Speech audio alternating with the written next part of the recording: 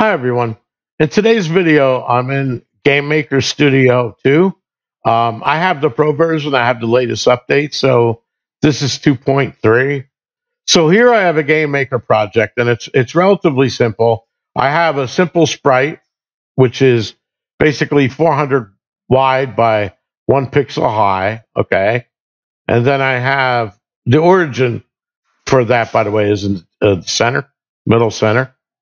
And then I have an object, okay, that uses that sprite. And in there I got three methods. All right. And then I have, for now, let me show you the room. I have a room, and all I have in that room is just that one object that I have created out here. All right. So what I want to show you is let's take a look at the code that's inside the object first. Basically, I have some values that I'm initializing here, and one of them is going to be the surface normal of that blue line that I just showed you, and then the second one is going to be an incoming vector, and I'll explain that when I show you. Basically, I have them when you move the mouse, I draw a line from the tip of the mouse down to that blue, and that would be represented by the B vector, and then the R vector is going to be the calculated reflection vector. So you can imagine that something followed my mouse down to the surface and bounced. Where would it end up? Okay. So basically, I'm initializing the values here, and then in my draw function, all I'm doing is drawing the sprite, and then I'm putting some information up at the top left of the screen that shows you information about the incoming vector, the surface normal, the reflected vector, and then the angle of that blue object that you'll see, because I allow you to rotate it in any direction. And then I draw the lines from the mouse and then the reflection vector. And then I draw the surface normal. Now, if you remember, I showed you a unit vector that has a magnitude of 1. Well, since we're in the game here, and since you could rotate that, you're not even going to be able to see it if I drew the normal. It's so small, it's going to be a fraction of a pixel in either direction. It would show up as one dot, and you wouldn't see it because it would be part of the line itself. So what I do is I scale it by 30 just so that you can see the white line. And you'll see what I'm talking about when I show the app.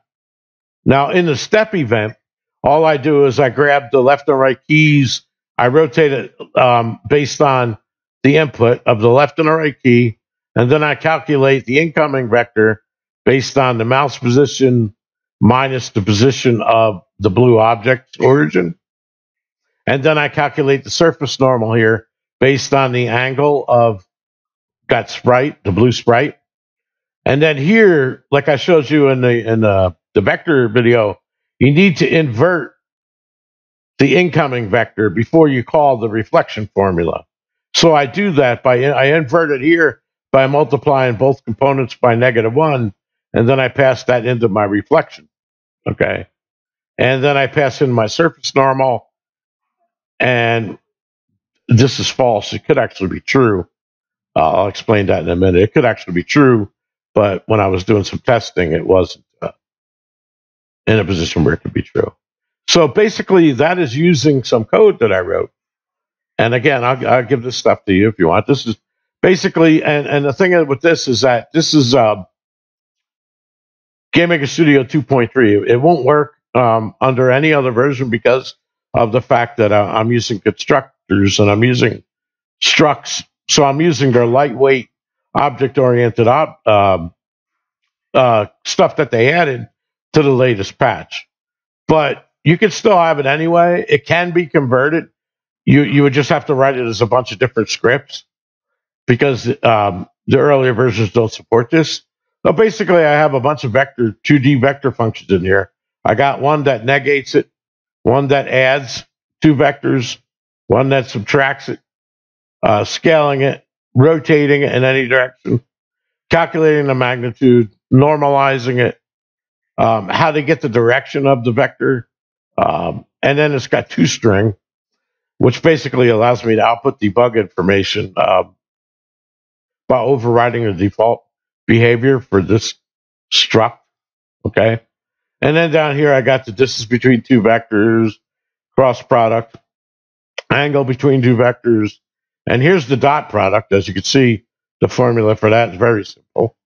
Okay. It's basically the V1's X times V2's X plus V1's Y times V2's Y. That's it. That's the dot product. Here's the one that does the projection formula. Okay.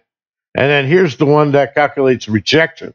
A rejection vector is basically a vector that goes from the end vector back up to the vector that's coming in.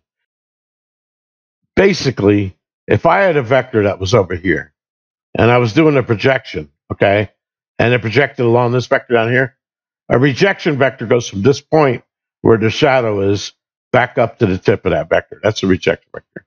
And here's the reflection formula, okay? And it's all using the code above.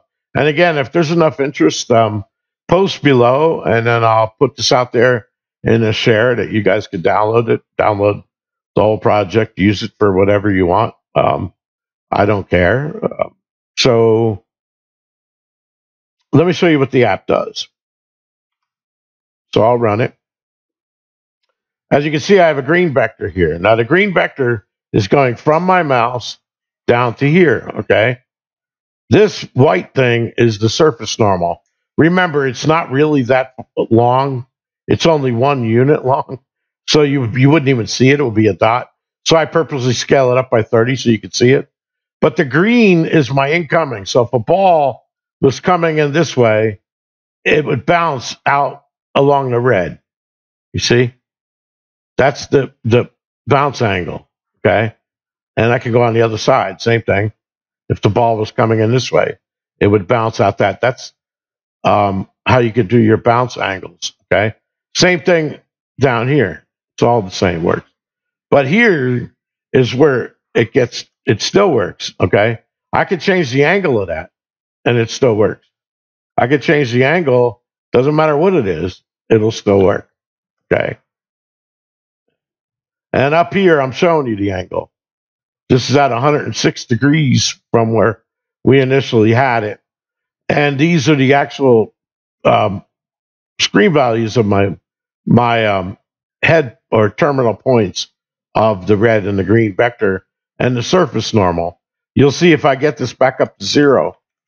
I'm using the arrow keys for that, by the way. That's perfectly flat. You can see my X is 0. And my Y is -1. So in screen coordinates. So these aren't unit vectors. See, those are small. This is 8. If I came in at if you look at V1, that's -18. It'll be positive if I put it on this side. I'm looking at this number here. Those are basically, like I said, that's the coordinate of where my mouse is. -240, -121. From this origin, those are the vectors. Okay. Again. So I'll put this app out there if you guys are interested, but that's that formula in action. And like I said, it can be on any angle. It'll work. It doesn't matter. It's any arbitrary angle, non-axis aligned, and you could use it for collision detection. If you wanted to expand on the formula more, you can even take it so that you can calculate that you would stop here. If you were traveling and you did a collision with this line, how far in would you have went? Because if I was coming in at this angle, okay, I would come in, let's say I was going to collide there. I wouldn't want my object to appear at the end of the red line down here where my mouse is, because I might want it to stop here and then only come out far. Like the collision is going to absorb, due to friction, some of this speed. And also we could burn off any of this that we did move before the collision and subtract it out. See, because all this is doing is if this vector here had a length of 100, the red vector also has a length of 100. I'm not doing anything to the length. All I'm doing is reflecting the angle because that's all I was trying to teach in that video. So, of course, this could be applied to any language, any game engine. The code, I mean, I have that code in C Sharp, C++, and it could work in Unity, it could work in Godot, it could work in GameMaker. You would have to, of course, change these scripts.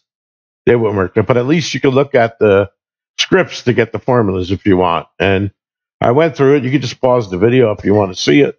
Let me zoom in. Okay, there we go. I made it a little bit bigger in case you guys want to go through it and type this stuff in.